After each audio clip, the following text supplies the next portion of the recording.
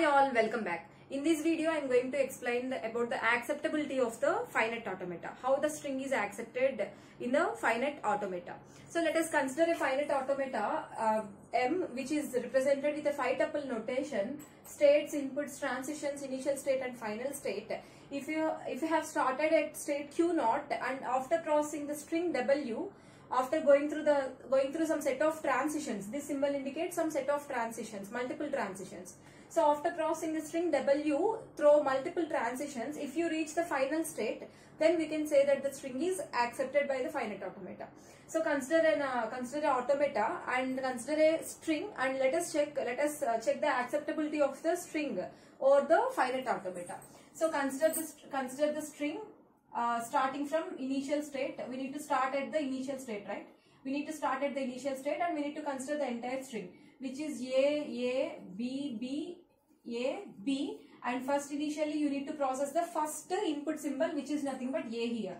So after that, with the Q0, from Q0 with the input A, we are going to Q0 with input A, we are going to Q0 again, right? So we are at Q0 again, and after we need to write all the remaining symbols here.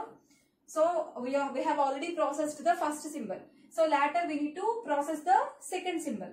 So now we are at now the input symbol at our tape is A. So let us check. So transition from Q0 by taking a input symbol A will goes to again Q0, right?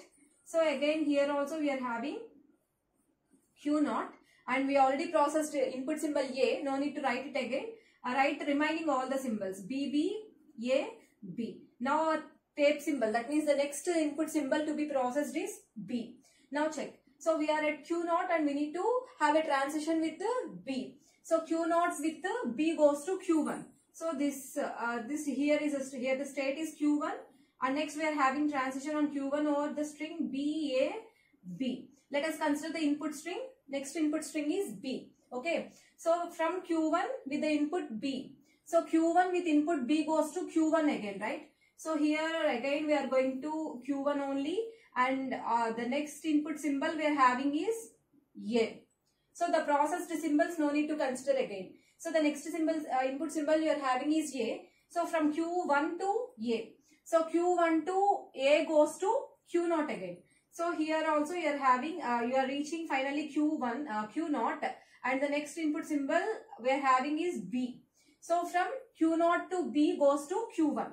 So this is nothing but the resultant state, final resultant state is nothing but Q1, and check whether it is belonging to final state or not. Since here in our example Q1 is the final state, this Q1 belongs to final state. So we can say that the string is accepted by the finite automata. In this way we can check the acceptability of a string by finite automata. And thank you for watching the video.